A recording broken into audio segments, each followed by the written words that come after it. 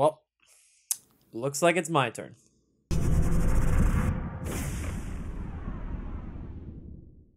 What's going on, people? It's your boy, Aster, back in the house. I know I didn't finish uploading my UPA content. I didn't promise that I would, though, so that's on you guys for believing that I would, if anybody thought that I would upload the rest of that season. But that's not what we're here for today. Today, we are here for DPL content.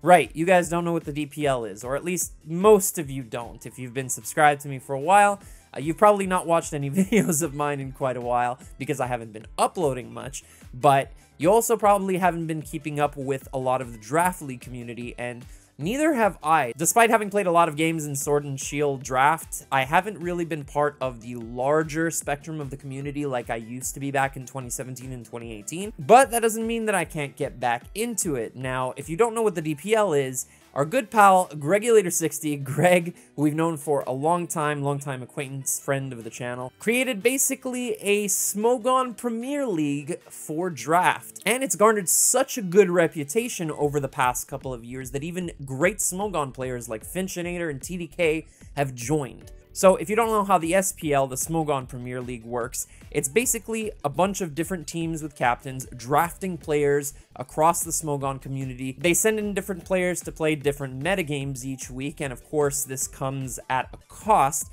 When you draft a player, you have to pay for them, and other teams can auction for them if they feel that they are a valuable asset to their team. The DPL works in the exact same way. So not only are we drafting teams of Pokemon, but before that happens, we are drafting players.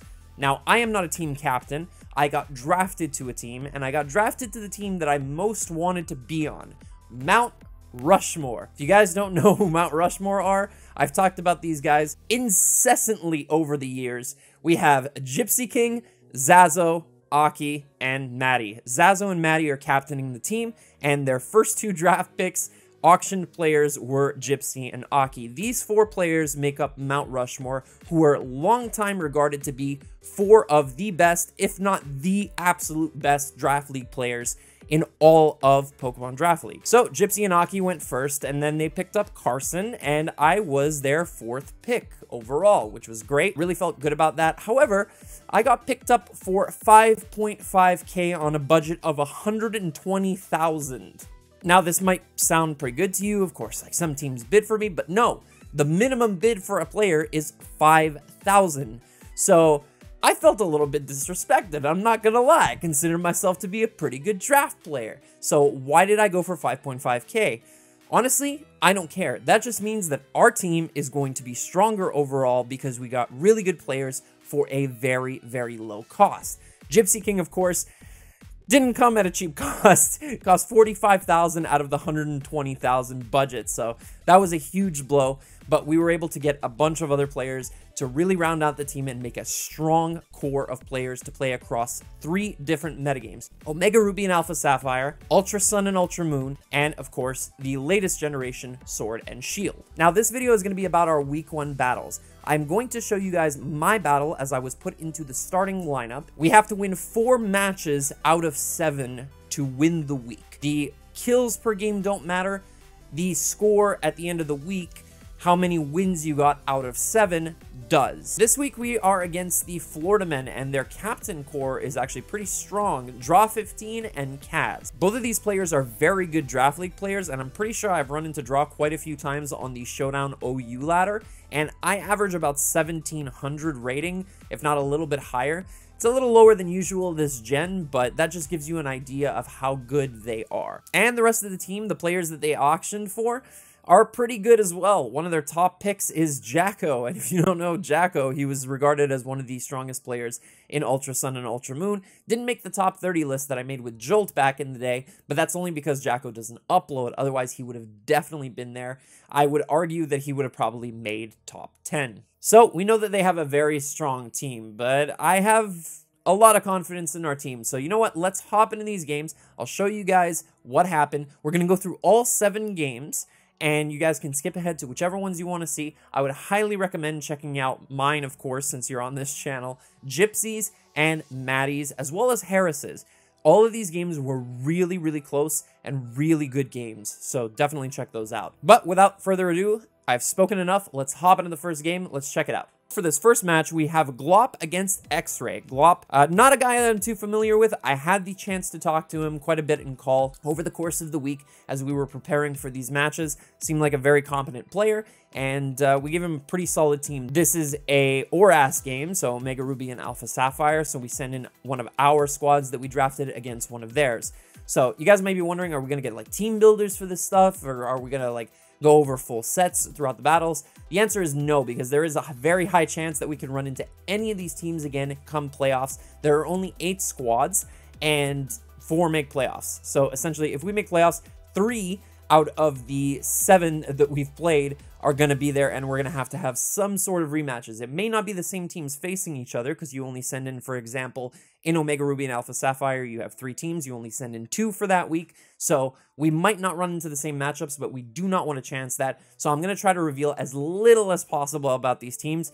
In these games, I'm only going to really reveal what was shown, except for maybe mine. I might go into a little bit more detail, but we shall see. So let's start off this game. Glop has a really cool squad here. He's got a Scarf Roserade to handle the Manaphy, leads off with it against the Ferrothorn, and is going to immediately switch out into Zapdos as the Pharaoh gets up rocks. Zapdos is going to proceed to defog them away as it gets Toxic. So it's on a timer, of course. It's Rocky Helmet, which is pretty good for that Gallade on the other side. It is a Mega Gallade, of course. The Registeel switches in as Zapdos doubles in, and our Registeel gets up a sub, and it's actually sub Focus Punch, so this is really good for dealing with the Ferrothorn. We're going to be able to get off a massive amount of damage here, and I just want to pause real quick here. There's no way that Xray is staying in this turn with the Ferrothorn. We could argue that, okay, he might go for, I don't know, Bulldoze. This is Gen 6, right? So Ferrothorn doesn't have as many options as it does in Gen 8, for example. It doesn't have Body Press, so it can't really deal with Registeel all that well once it's behind a sub. So it could be argued that you might want to click a move other than Focus Punch here, knowing that Xray is going to see it coming now that it's hit him once.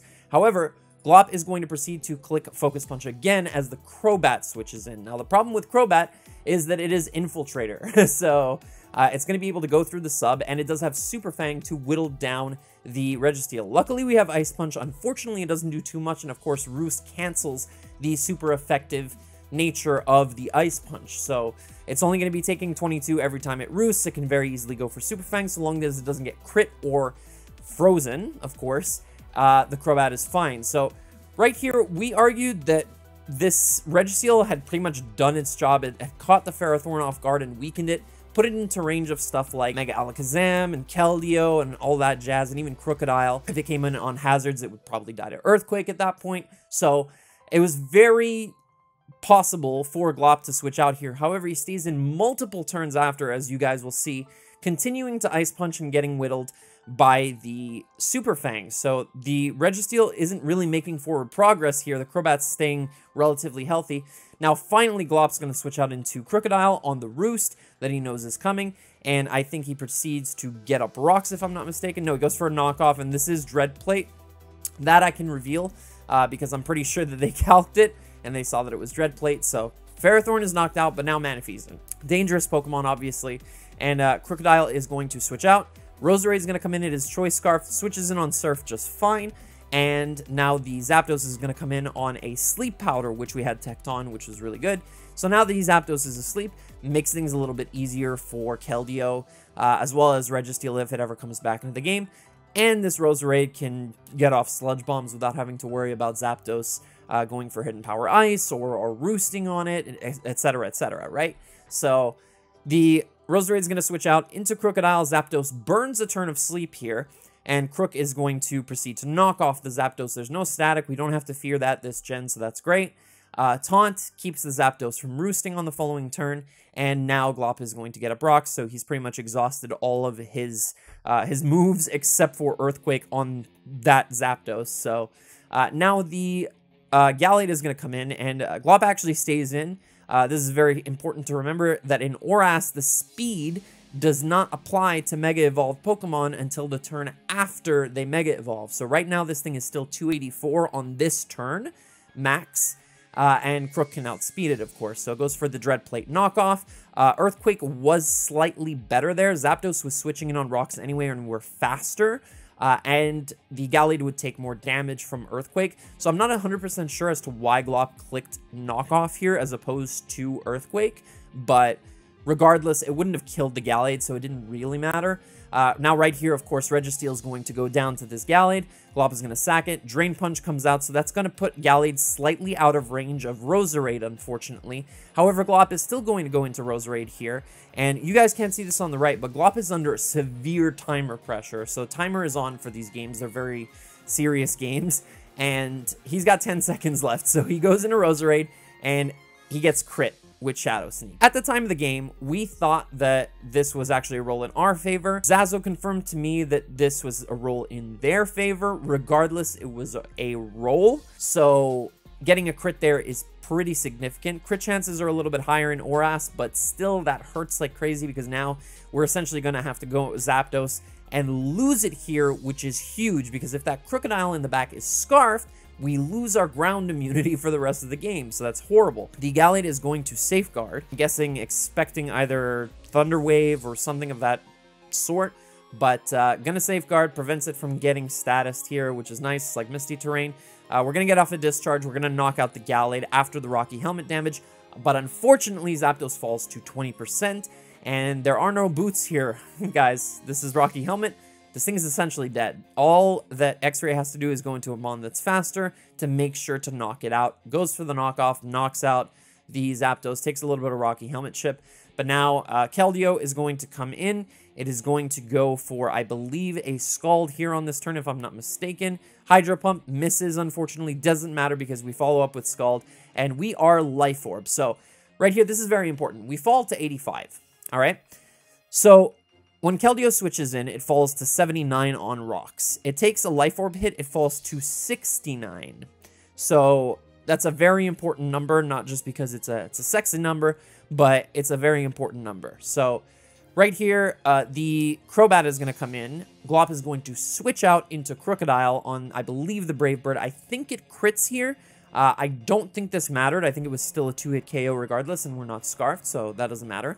And now Mega Alakazam is going to come in, and as we mentioned before, Speed does not apply on the first turn of Mega Evolution, so Glop actually has to Protect here to make sure that he doesn't take a massive amount of damage from Brave Bird.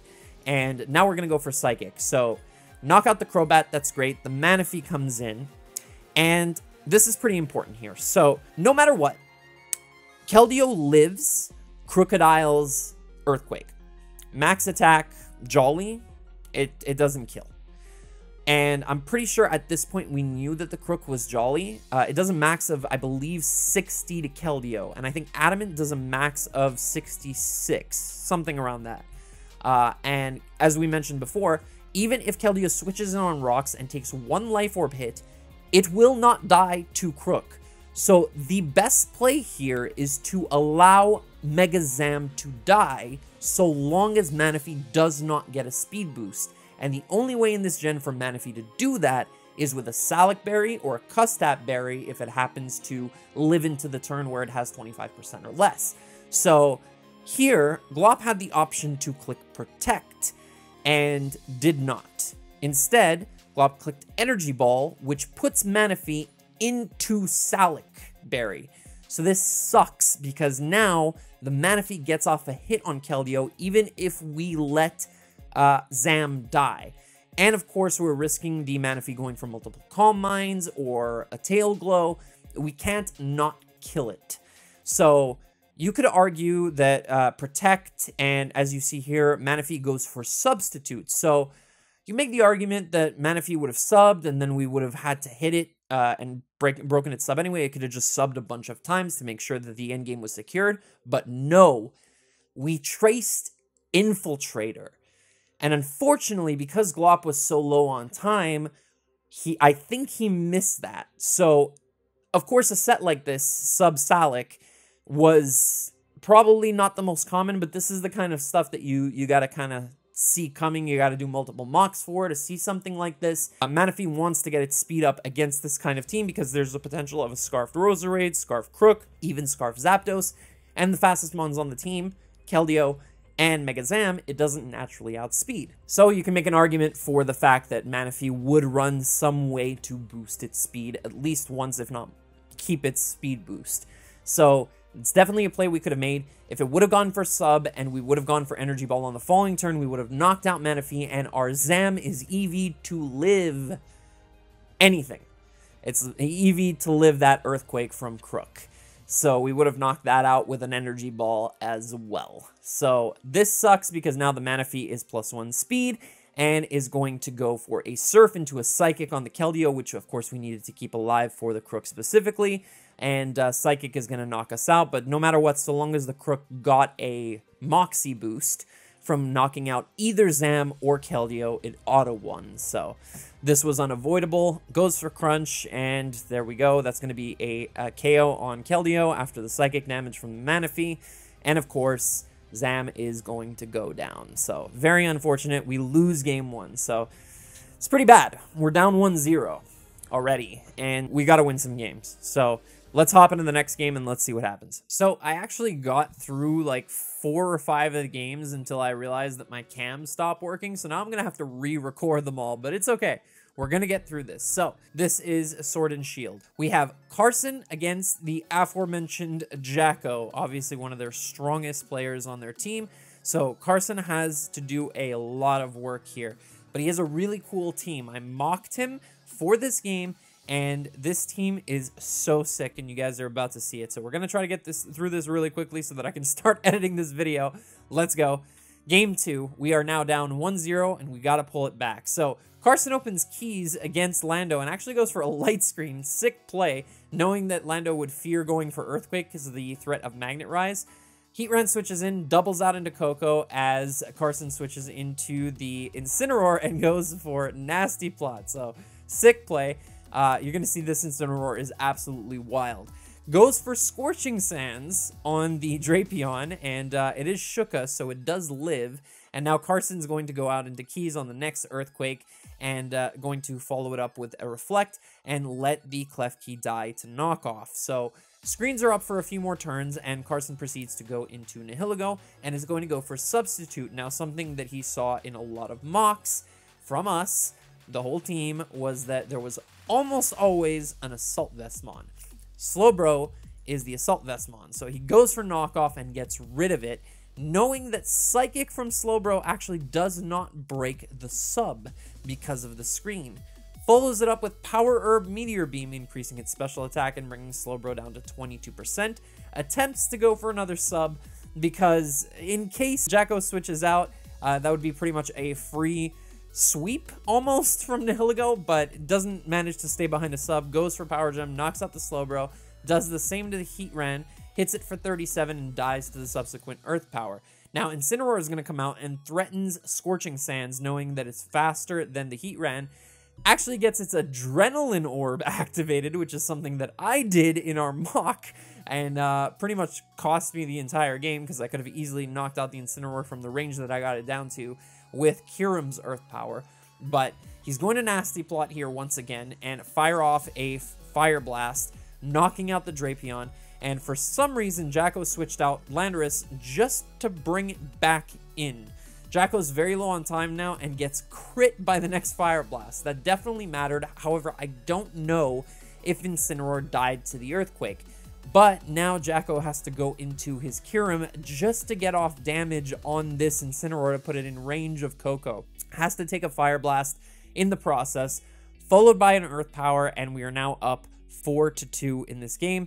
And it's looking pretty easy to close out. Now all Carson has to do is let the Incineroar die, bring in the Zeraora, Calm Mind, Zeraora with my name, by the way, very nice.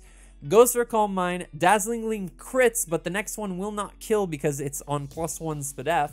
Thunderbolts the Coco for a 2-hit KO into Rain, Thunderbolts again, and then the Heatran's going to come in and protect, and Carson just has to click one move, Thunderbolt. Doesn't even have to risk the Focus Blast, just has to get their Heatran into range of close combat from Hawlucha.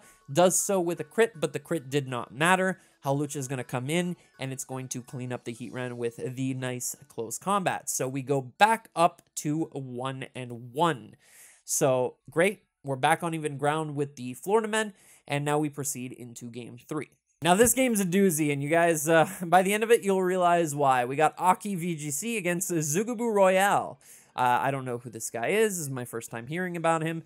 I'm a pretty old fart in this community, and there's a lot of new players, but I think I've heard mention of him from time to time. Akki had a very good game plan for this match. He had very good plays laid out as well. And in every mock, Akki almost always secured the win with Suicune. So let's see if that can happen again. Opens with Tornadus against Melmetal. This is obviously another Sword and Shield game. As you can see, there is a Melmetal on the other side. Goes for U-turn into Ferrothorn, and this Ferrothorn is Rocky Helmet. He's going to go for the Leech Seed on the Melmetal's superpower. It takes Rocky Helmet and Iron Barbs, gets Leech Seeded, brought down to about 55%.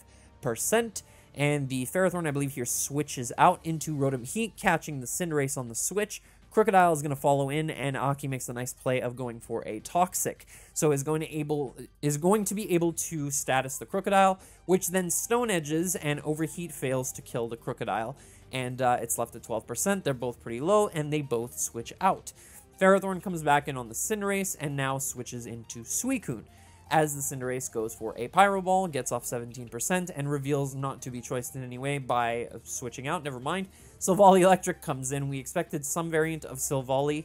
Silvally Electric made the most sense as it checks Torn very well. Goes for the Parting Shot after getting scalded and not burned. Torn comes in, and the Ferrothorn is going to explode on the Nasty Plot. A very good play from Akki. He brought Explosion specifically because Torn was likely to run Nasty Plot. Now goes into Terrakion, which is Scarfed, and makes a play that he had made in multiple mocks. He expected the Slowbro to switch in as a first-time response to the Scarf Terrakion. The Tornadus has no business staying in here, except it does stay in and goes for Hurricane and knocks out the Rotom. I guess Zugubu had also seen that in mocks. It is Life Orb Torn as well, as we saw, and now the Terrakion goes for a Stone Edge on Slowbro, and Akki decides to stay in and go for another Stone Edge. Had the option of either Torn or Suicune on the switch, but instead gets the Terrakion burned, unfortunately. And now the Suicune is going to have to switch in on another Scald and also get burned. However, the Suicune is Sub-Calm Mind, Protect, and Scald. And it looks really good here in the endgame. The Torn is obviously not very bulky. It's a Life Orb set. The Crook is almost dead. The Cinderace is always in range of Scald at +1 no matter what. The Melmetal is going to take a lot. If this thing gets to +2, it's pretty much dead.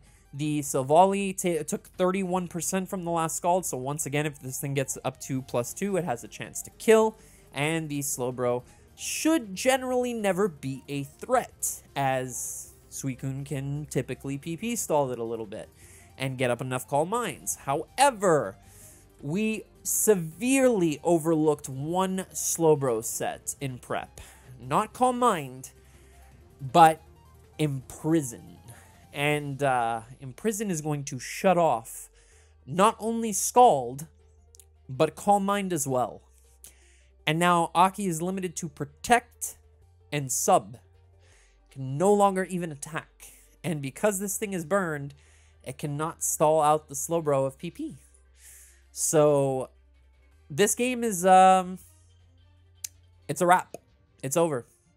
It ends in a 6-0. I'm going to go hyper fast, and you guys will see after I skip a few turns. Finally, the Suicune decides to switch out into Terrakion, gets off a Mega Horn, goes into Golurk, Dynamic Punches. This thing was Resto Chesto as well, so we couldn't even go for Poltergeist with Golurk to knock out the Slowbro, and it just swept.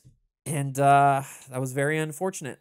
A game that was very, very well prepped for generally got beaten by one very hot set.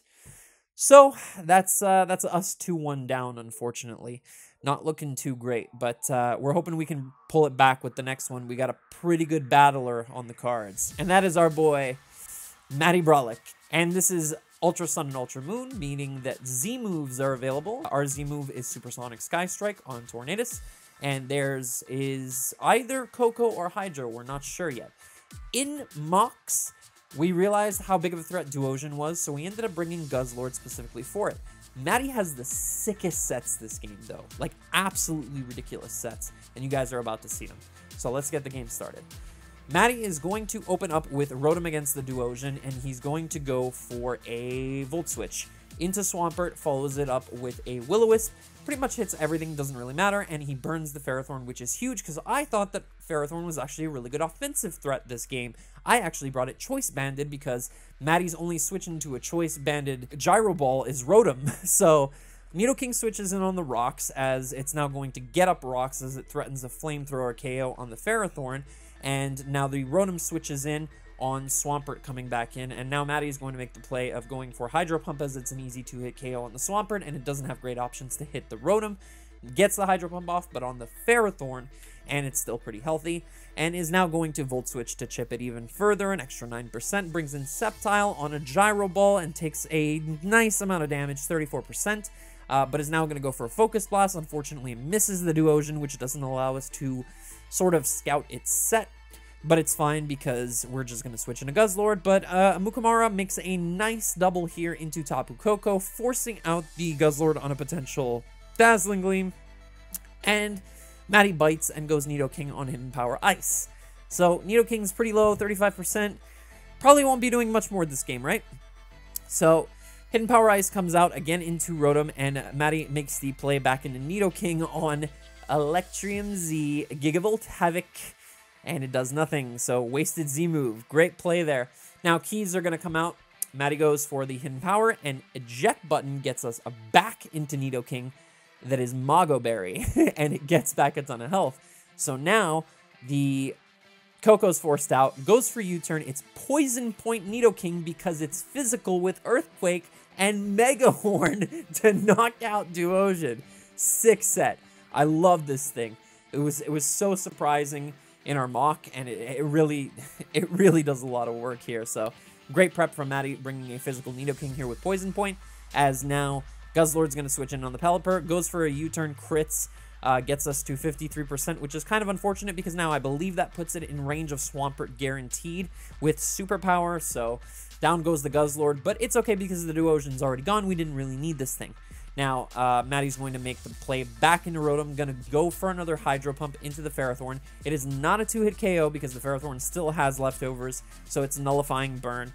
And Matty's going to go for another Hydro Pump as Ferrothorn actually misses Power Whip. Now, this didn't matter unless it crit, because as you guys will see in a couple of seconds, the Rotom is very tanky, can easily take a Power Whip. In fact, Matty goes for Rest with a Chesto Berry, brings Rotom back up to full, and Power Whip crits and hits for 48, so he would have needed a very high roll crit to KO. This Ferrothorn would have needed to really hit the nuts on that turn that it missed. So now the the Coco is going to come in and crit once again with the Dazzling Gleam. I don't agree with going Coco here because Coco looks so good in the endgame, and if it doesn't KO with Dazzling Gleam, it's dead and gone.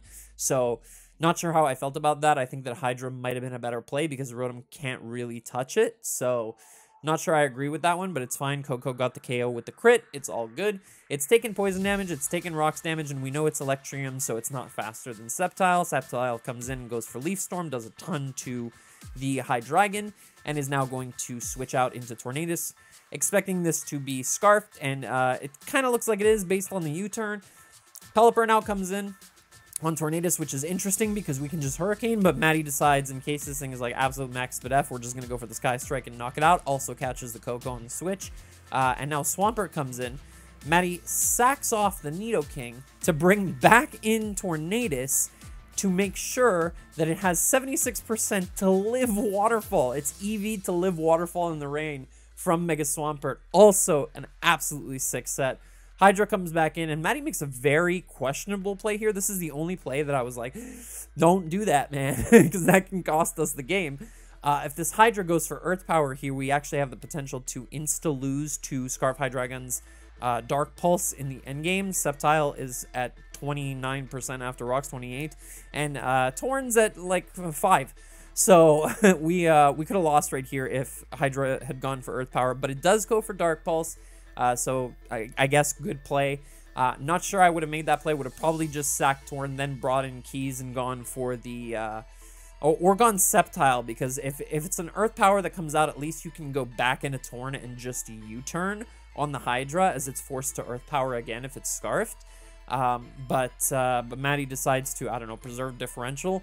Now sacks the Sceptile to the Coco, which again I don't necessarily agree with, because the combination of Sceptile and Keys means that we can't lose to Dark Pulse or Earth Power, but I guess Torn does that too, so it's fine. And Dazzling Gleam is going to come out, knock out the Coco, and with the poison, of course, from the poison point from Nidoking, again, sick bring. Dark Pulse is going to knock out Torn. Of course, the Hydra is Scarfed, and Klefki comes back in. So long as it doesn't get flinched twice, we knock out with Dazzling Gleam and get rid of the Hydreigon, and we go back up to 2-2. So Matty got us back to neutral again. It's a very back and forth week right now. This is it's very nerve-wracking because every single game counts, and it counts a lot. So let's actually check out the next game.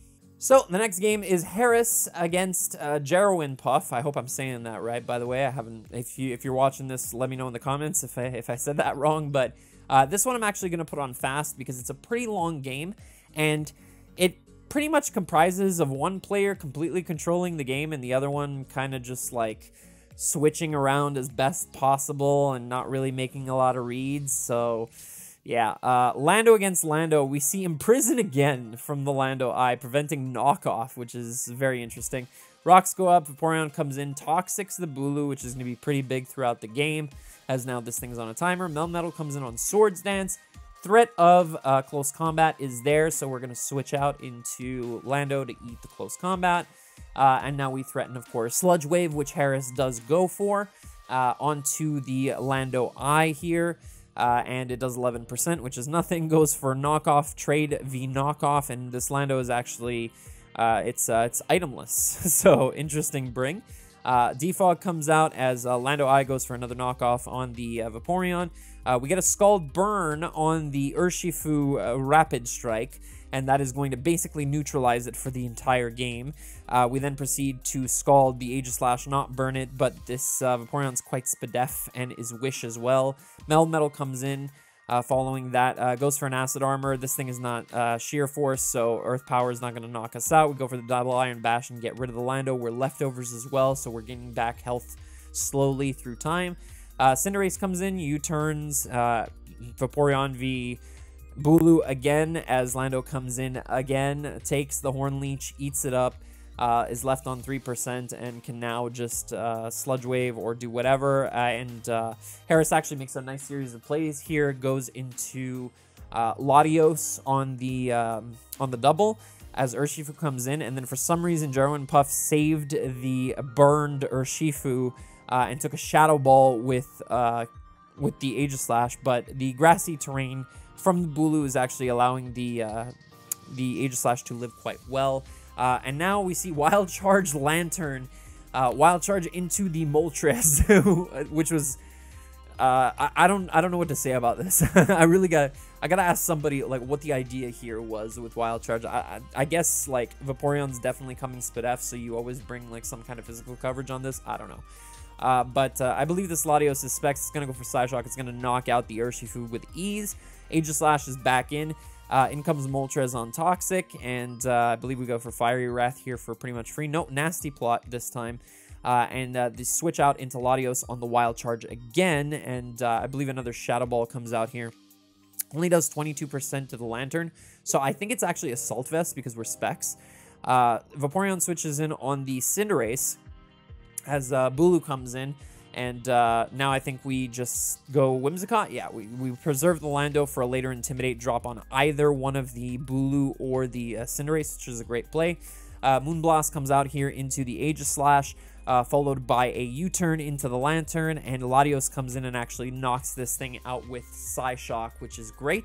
We don't have to deal with Lantern anymore, and we're up 6-3.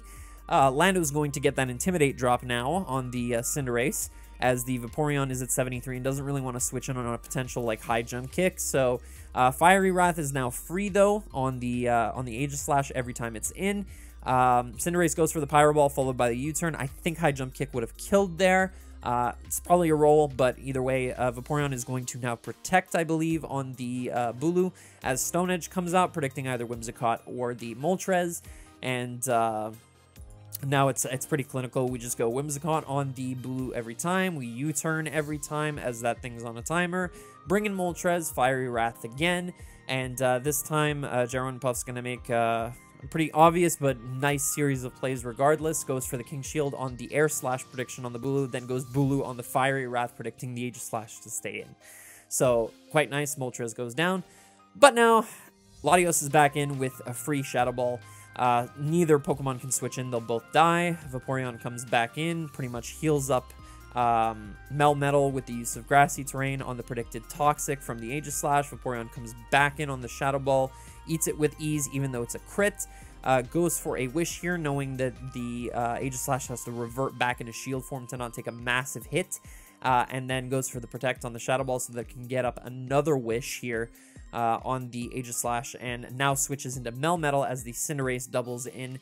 But Cinderace is not strong enough to knock out Melmetal in one. In fact, it doesn't even 2-hit KO, and Earthquake is an easy kill on the Cinderace, and Melmetal also lives Shadow Ball and proceeds to Earthquake the Blade form Aegis Slash and knock it out in one. So very well played by Harris. Loved this game. It was clinical. It was probably one of the cleanest games that anybody had all week, and we are now up 3-2, so that's super good. And now we just need to win one more game, and the next game is Gypsy Kings, so awesome.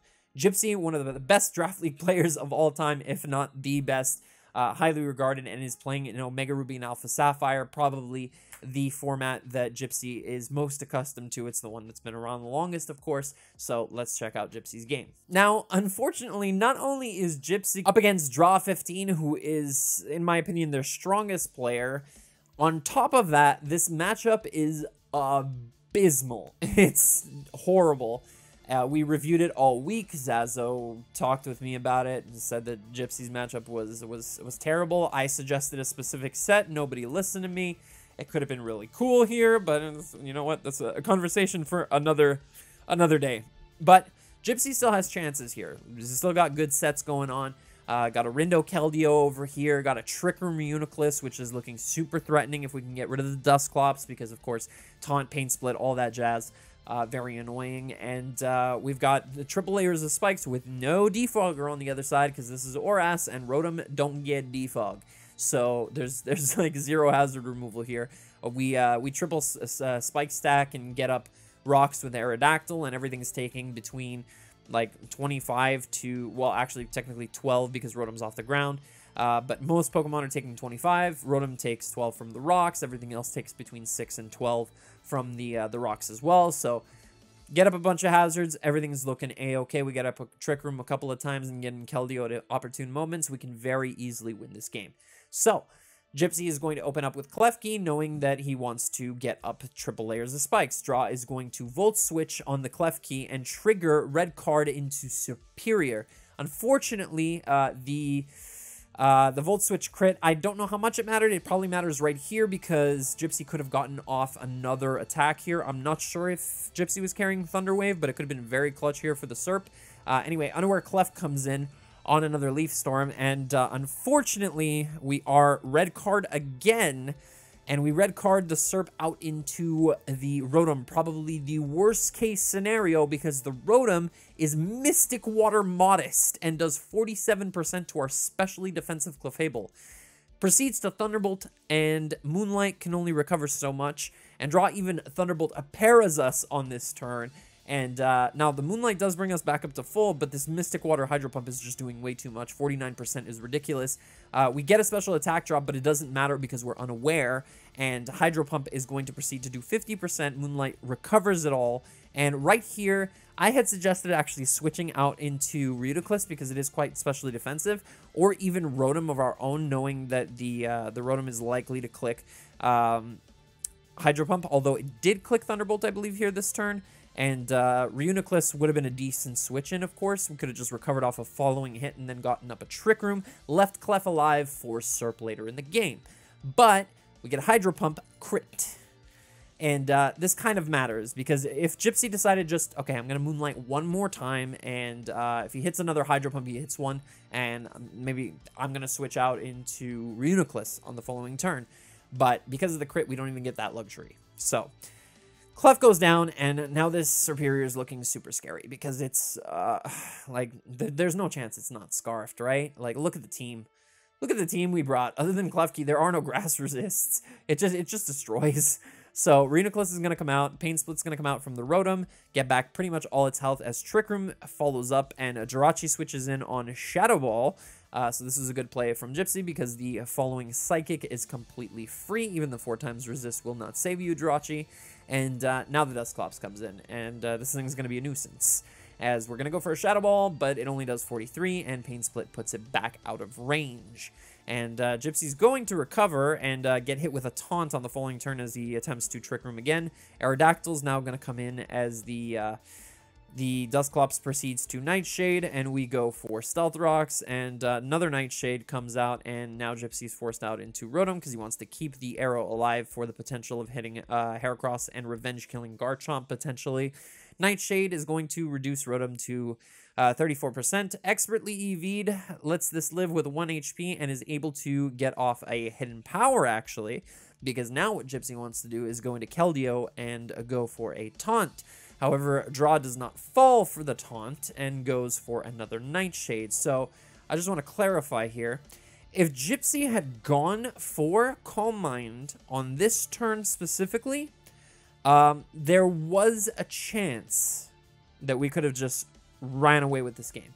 Because if we kill Rotom with the +1 Secret Sword, and Heracross gets rolled by Scald, and Garchomp gets rolled by Scald, the Serp cannot kill us because we're Rindo. So Calm Mind might have been the play here, but I understand Taunt, because Taunt on the Pain Split allows you to Calm Mind twice if this thing stays in like the entire time, and that would guarantee the win.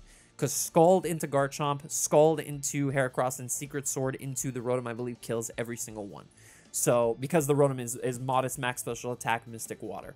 Now, Gypsy is going to make the play into Reuniclus, and is going to recover here, I believe. No, goes for the Trick Room, and now the Rotom comes in, goes for the Recover, and my man Draw does not miss moves. After this Thunderbolt, I believe they go for another Hydro Pump and hit again. Every Hydro Pump has connected. That's 5 out of 5. This Reuniclus is now going to go for a Psychic this turn, and Psychic again on the following turn on the Garchomp. We debated this turn quite a bit in call. I suggested possibly going Aerodactyl, leaving the Reuniclus alive to maybe dodge a Hydro Pump and get up one more Trick Room. And like that seemed to be our only win condition. I guess Recover was also an option there, except if this thing goes for Swords Dance, then it's sort of a 50-50, and we'd have to pick a sack regardless on Outrage, so it's tough. But now Heracross comes in, and it's got a free kill. It goes for Pin Missile, which I think is a misplay, because just going for Bullet Seed here is an easy KO, and it doesn't, well, Pin Missile doesn't miss either, but at least it's not resisted by Keldeo. So Pin Missile comes out, does 38% on each hit to Reuniclus. This thing is gone. Mega Arrow comes in to revenge the Heracross. Not sure if the crit mattered. I don't think it did. It's a Mega Aerodactyl. Tough Claws boosted Aerial Ace. Now the Rotom comes in on Dragon Claw, 43%. Thunderbolt knocks us out. And now, basically, we have to bank on the Serp like being some whack Scarf set that doesn't have Giga Drain. Because if it's Giga Drain, it lives Secret Sword 100%. And basically, we just lose. But the Serp comes in, takes a bunch of damage, and goes for Giga Drain. So, yeah, that's the clip from the beginning of the video. We don't kill the Serp, and the next Giga Drain knocks us out. So, this means that Mount Rushmore and the Florida men are tied 3-3. And guess who's playing the last game? Yours truly. I had a lot of pressure on me. I was playing literally 15 minutes after Gypsy's game concluded. And I had to walk around a little bit. I had to look back at my mocks. I really had to analyze our matchup again. This is a game that at first I thought was horrible for me. There's a couple of mons that I could not deal with at the beginning, and Zazo made a team, sent it to me. I'm like, I don't know how I feel about this one, dude, but it does look better, actually. I kind of like it better than anything we've done so far. And I tested it out in a few mocks, and we made one final adjustment to the team, and then we threw it into the game. And we were so confident at this point that it was going to work, and we just went for it. So I'm the last game, and I have to clutch up the week for us. So let's see what happens. Here we go, boys. Aster J, 2017, retired. He's washed. Who the hell is this guy? Does anybody even know who this guy is? Question mark, question mark, question mark. I got a question mark reacts when I got auctioned for in this tournament, league, whatever you want to call it. That didn't feel good. You know, that just made me really want to like prove to everybody that they were really dumb. So we have this team here. It's an Ultra Sun, Ultra Moon team, and funnily enough, I have only used 2 of the Pokemon on this team ever in Draft League in Ultra Sun and Ultra Moon, being Quillfish and Thundurus. The rest of the team, these mons I have never touched. Steelix maybe, but no, not even, no. And the rest are completely new to me. Surprisingly, I never myself drafted Mega Gallade because I always thought it was an amazing mon, but I never knew what to do with it and what to draft around it. So I just avoided it like the plague. On the other team, Derek, who Zazo was hyping up to be their best player on their team the whole week, making me feel like I had no shot. He's got a Kartana and a Tornadus, and they're both Z. And Kartana can run Timid, it can run Adamant Band, it can run Adamant Scarf, it can run those 3 sets. We gotta check all 3. And Torn can fire off its Z move at a moment's notice, and we gotta check that. And there's a D-Dance T-Tar on the other side, and we gotta check that. And the rest of the team, it's there to wall up, right? Slowbro, Nidoqueen, and Clefairy, yeah, they're there as like walls essentially. And there was a Raichu in the back. There was a another mon that's just completely slipping my mind right now, but yeah, we saw pretty much every mon in mocks, and every mon brought a different level of dynamicism, if that's a word, to this team, and it was very hard to check everything. But Zazo gave me the lead of leads. Gave me a Crocodile, and he said, "You're leading with this crook. I don't care what you say, you are leading with this crook. There's a Slowbro, there's a Mega T-Tar, there's a Tornadus, there's a Kartana, it doesn't matter. We're leading crook." All right, Zazo, look, I'm going to listen to you. We'll come up with a game plan for what we do on every single situation with Crook as a lead. And Crook as a lead against Nidoqueen. We click rocks. Screw Earthquake, we click rocks. We just get them up. It's cool. Rocks go up. Tornadus comes in. Zazo said to me, once, if your opponent leads with Tornadus, you click Stone Edge. Okay, sure, yeah.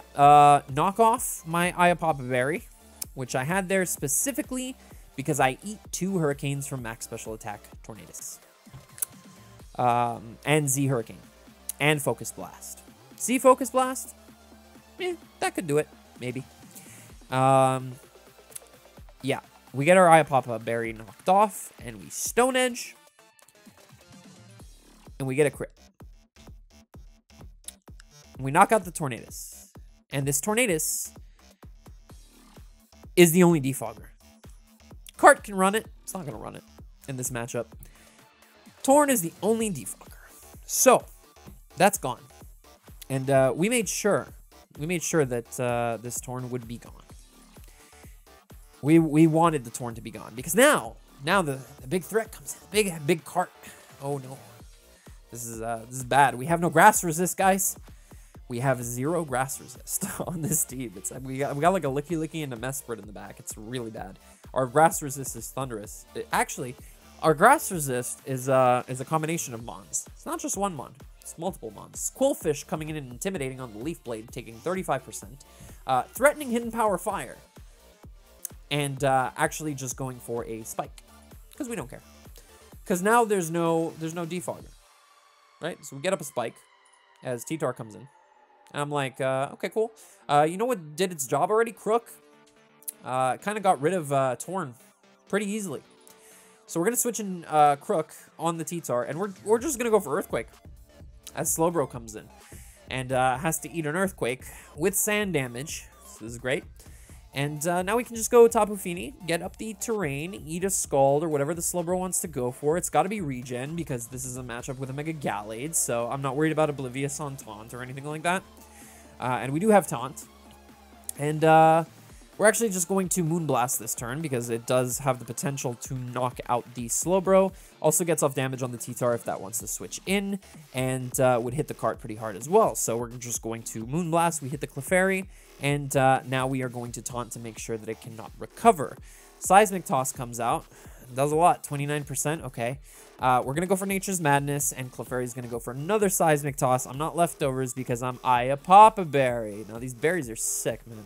Give you 50% health back in an instant. You're never going to get back 50% through Leftovers in a game this quick. These berries are crazy. So we're just going to go for 2 Moonblasts here. Clefairy is easily knocked out. It's at 16%. Everything on my team knocks this out at 16%. Moonblast is going to come out, deal another 16. Goodbye, Clefairy. Kartana comes back in. We still have no grass resist, but we do. We have Quillfish. We have Quillfish coming in on a Leaf Blade.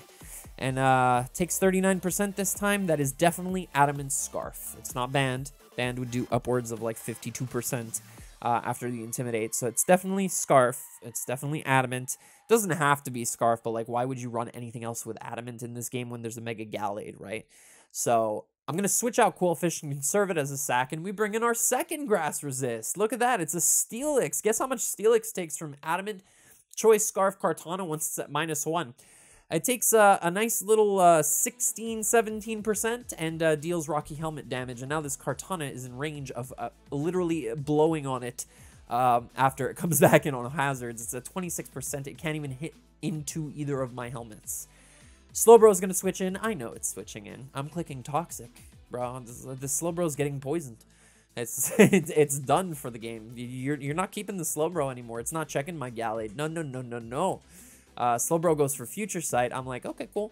I'll go into my Dark type. I know you don't kill me with Scald, so I'm just going to click Earthquake. Even if you burn me, you're dead to Toxic, and nothing on my team gets hit by the Future Sight following that.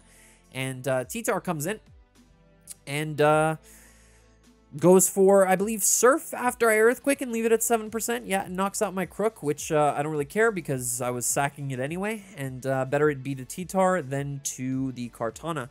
If Kartana came in, I was going Steelix anyway because there's no way to remove hazards. And Kartana, even if it doubles out to let my Steelix take the Future Sight into like Nidoqueen's Earth Power, what the hell do I care, right? So Crook goes down and Gallade comes in now and oh boy. It's a lot of fighting and Psychic weeks I see on the other side. So we're going to go for Drain Punch here. Knock out T-Tar. Be brought back up to 93%. Nidoqueen comes in. I'm fully expecting Pyappa. Assault Vest was something I saw too. It's got to be Pyappa. And Zen Headbutt comes out. Pyappa Berry triggers 46%. Shadow Ball comes out. Does a measly 51%. As long as I hit another Zen Headbutt, I'm good. Even if I don't hit Zen Headbutt, look who's sitting in the back. Untouched the whole game. Thunderous. Thunderous just comes in. Just, like, Kartana, what are you going to do? You got to hit into my Steelix. You're done. Just go for Zen Headbutt. And we got to preserve. We got to preserve the 4-0, right? We are... Wait for it. Shadow Sneak. And Kartana goes down. Now, let me just say... I pounded my chest, I think, like 16, 17 times after this game. Rushmore! Bro, I am on the best team. How did you guys let me go? Let's real talk for a second, okay? How the fuck did y'all let me go for 5.5K in this auction? Please, just... I am going to make your lives a living hell from here on out. I promise you that we will destroy you. You will regret having wasted 2 months of your time letting me go for 5.5K. Yeah. All right. We'll see how that ends. Anyway, guys, that was DPL week 1. And be looking forward to much, much more to come. I'm actually not playing in week 2. I'm benched. Obviously, I didn't do well enough. Nah, I'm kidding. We put in a lot of work this week. We did a lot in this first week to get this win. And thank God I put in as much work as I did. Otherwise, this matchup would have been shocked. We would have fallen by the wayside. And it looks simple, right? The way that I executed it, it looks really simple. But a lot of work went into this. So... I'm a little exhausted. I'm not gonna lie. I've been sitting here for like God knows how long trying to record this video. I've recorded one before. This is like 3 hours of recording at this point. This video is probably gonna come out to about like, I don't know, 40 minutes or so. So just yeah, guys. I'm gonna take a break for this week, week 2, but I will still be reviewing everybody's matches. So I'm gonna put in as much work as I can to help out everybody and mock everybody. I've been focusing on a couple of other personal things and getting this video done as well. But starting tomorrow, from the point that this is recorded, I will be putting in the work to help every single one of us and make sure that once again we make the next team's life a living hell. Thank you for watching, and I will see you guys on the next one. Peace.